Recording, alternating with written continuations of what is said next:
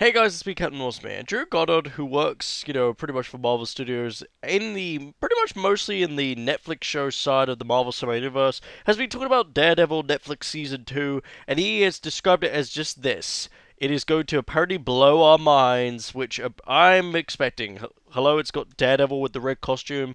Kingpin most likely will return.